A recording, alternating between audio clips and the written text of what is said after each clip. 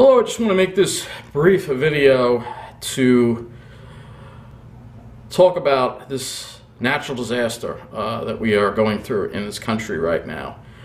Perhaps one of the worst natural disasters ever to hit this nation. Certainly one of the worst hurricanes to ever hit this nation.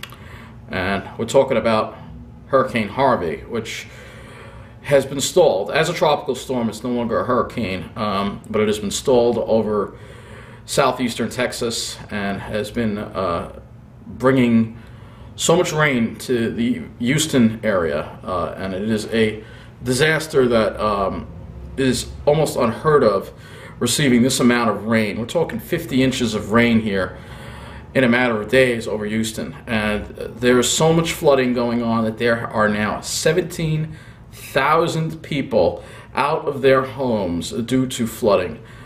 This will be probably worse than Katrina in regards to the property damage. It is going to be one of the worst natural disasters that this country ever had. And what's made this storm so unusual is not that it was a Category 4 hurricane, not that it formed quickly. What's making it unusual is that it is not moving very much, and it has not moved for the past couple of days.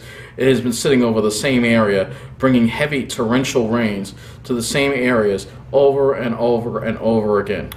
And I don't want to get too political here, but I think this is part of climate change. All right, and I think we need to work together now as a nation to help the people in Houston and help deal with our changing climate in regards to building up infrastructure, but as well as trying to mitigate the effects. Because as you can see, we have thousands of refugees now of this disaster, and there will be more disasters like this in the coming years due to the crazy weather patterns. And while I'm kind of not in a financial position, if you are in a financial position to help the people in Houston, I urge you to help. If you have extra food, please send it to the Red Cross so they can help the people there. Can you imagine if something like this could happen to any of us? It could be Long Island next. Sandy, that was nothing. That was icing. That was the precursor to something much worse. This could have happened anywhere. All right. Nowhere can cope with that amount of rain. Streets are flooded. Many neighborhoods have flooded. People are continuing to be rescued. We're talking thousands and thousands of rescues so far. Of people that are trapped in their homes as the floodwaters rise. Can you imagine how frightening that must be? And people, losing their homes, and there have been, unfortunately, some deaths, and I'm sure that death toll is going to rise. This is going to be one of the worst natural disasters ever to hit. And I really think that we need to come together right now as a nation. Let's put our differences aside here. Rich, poor, middle class, white collar, blue collar, black, white, Hispanic. We got to put our differences aside right now and work together to to help these people, to help our neighbors in Houston, and also help save our own human race from possibly going extinct if we don't get these climate problems under control. And what I'm asking for is just some common sense. We've got to stop burning fossil fuels. We've got to stop doing this to our atmosphere. And we've got to put ourselves first as a country and not tolerate other countries start ruining our climate like what China is doing. All right, I support full embargo almost on China, where we just stop all trade from China, or most of it, until they decide that they're going to stop polluting so much. All right, we've got to do something, because Houston is a beautiful city and it's being destroyed right now. All right, and we're going to lose many more of our beautiful cities due to crazy weather events like this. I really don't want to make it too much of a political video. I know there's going to be people that are going to disagree on this. But look, all right, we are losing our country. We are losing our, Houston is a beautiful city. Think of all the people that have lost their homes due to the water. Think of all the people that Some people have died. All the disarray, all the damage to the economy in Houston. This is going to make Katrina look like nothing.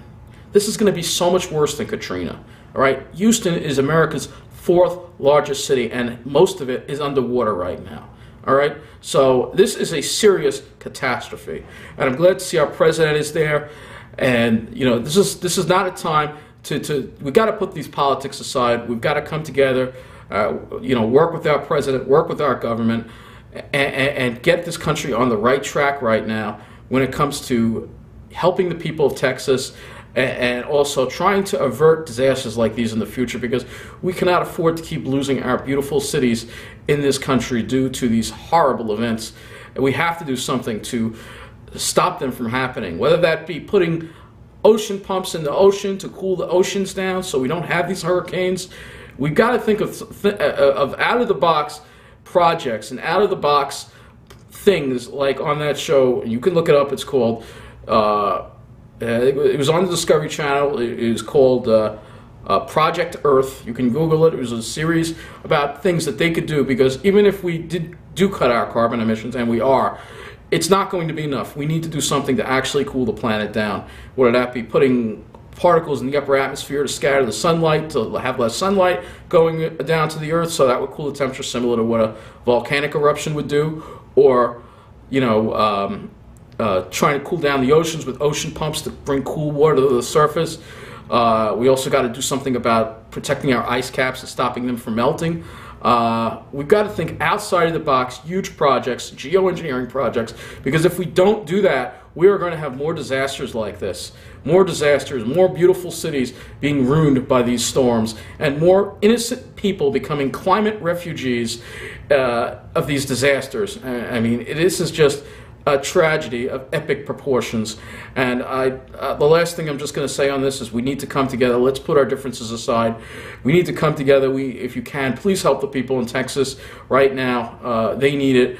I'm glad to see a lot of people in the news. A lot of people are coming together. We're putting our differences aside. This is when America will rise to the occasion and come together and be united, truly United States of America, in helping the people of this horrific disaster. Let's pray for Texas. Let's pray for Houston. Help them get through this. Thank you for watching, and take it easy.